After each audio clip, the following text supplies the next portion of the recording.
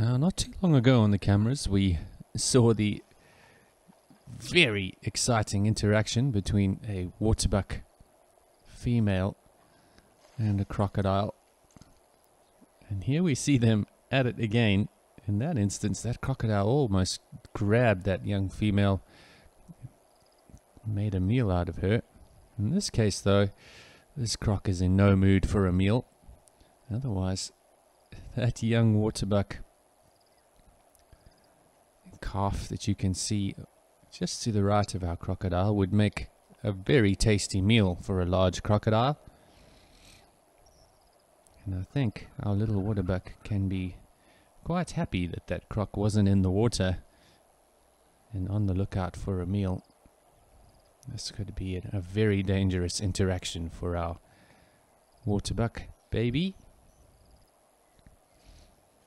But if you are going to investigate a crocodile, make sure you do it from the right side. And even then, always best to be cautious.